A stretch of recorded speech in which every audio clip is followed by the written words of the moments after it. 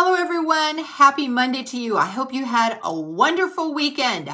I finally got my new glasses and I'm not getting headaches, so praise God for that. I am going to do the first chapter of Revelation 8 and just only half of the chapter, and then I will finish off tomorrow with the last half of it. So today we're going to talk about the seventh seal and the golden censer. So I'm going to get right into reading that scripture. So Revelation 8, verse 1. When he opened the seventh seal, there was silence in heaven for about a half an hour. And I saw the seven angels who stand before God, and to them were given seven trumpets.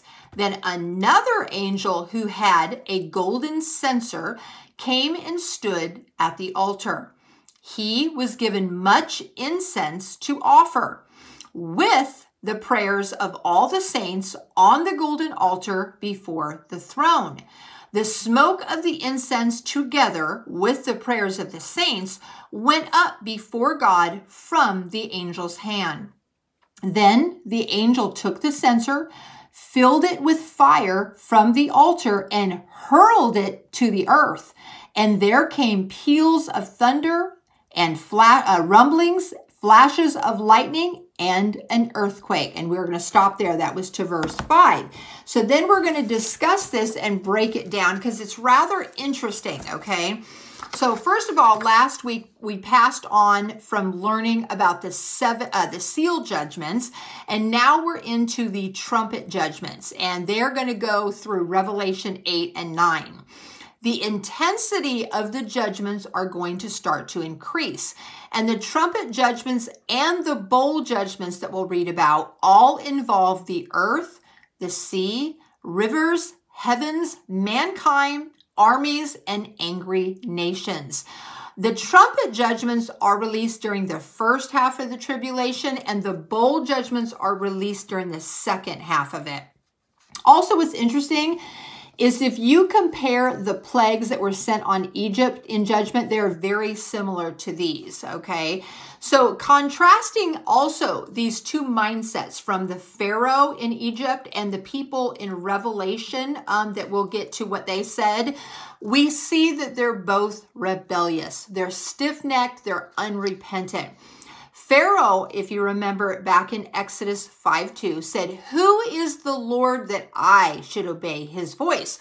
When he was told what was coming to him and asking him to repent and let them go, this is what he had said, which shows stiff-necked, rebelliousness and leading to judgment.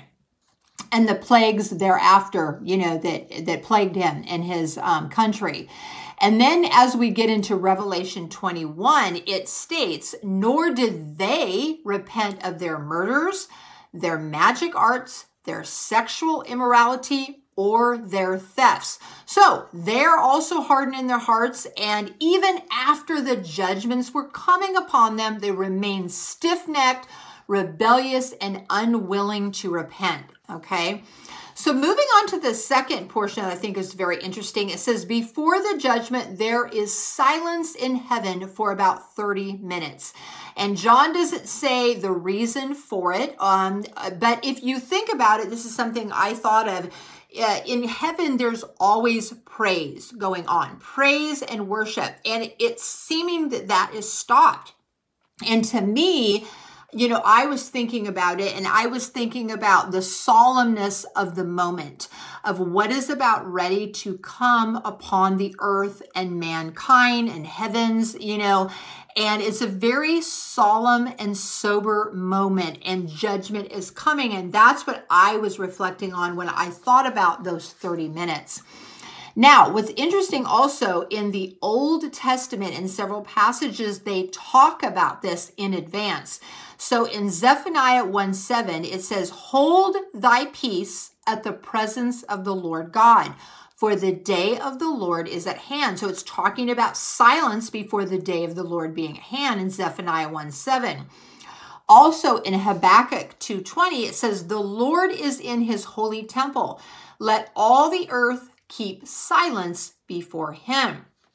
And then I'm going to read a portion of scripture from Zephaniah 1:14 through 18. And it speaks of this day and the trumpet blast itself. It says, the great day of the Lord is near, near and coming quickly. Listen, the day of the Lord.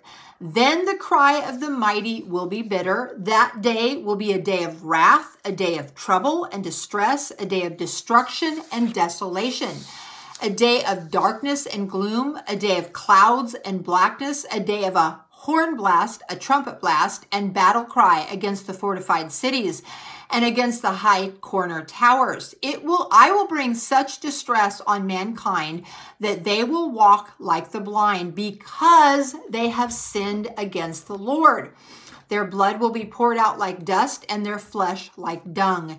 Neither their silver nor their gold will be able to deliver them on the day of the Lord's wrath.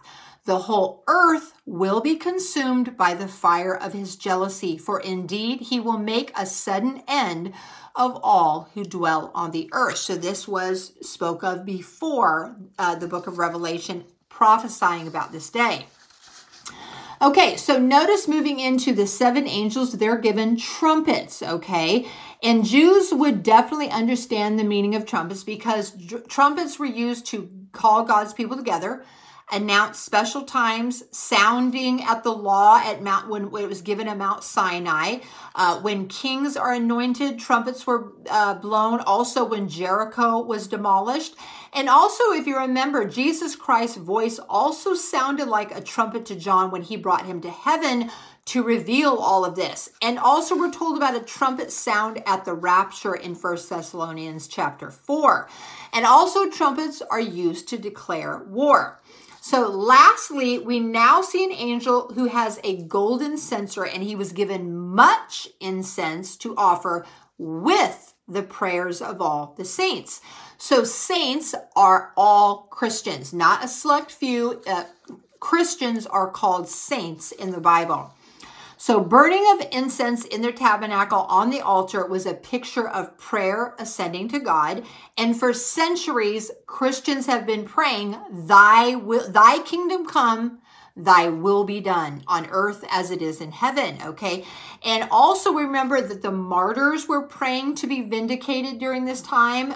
Christians have been praying for the law, the Lord's justice to be served on terrible things. I know when I read the news, I get so disgusted, and I always pray that justice would be served, that the Lord's will would be done, and that, he would judge those who are evil and wicked, and also that they would repent of their sins. So in this scene, the angel takes the censer and he fills it with fire from the altar, and he hurls it to the earth to begin the judgments. And if you think about this, the prayers of God's people are involved in executing judgment on the earth. So remember that. The prayers of God's people are involved in executing judgment on the earth. So don't ever think that your prayers are not heard. They are heard, they are kept, they are recorded, and they are used, okay, for action for the Lord. And then it says, in this action, we see that there are thunder, rumblings, lightning, and an earthquake.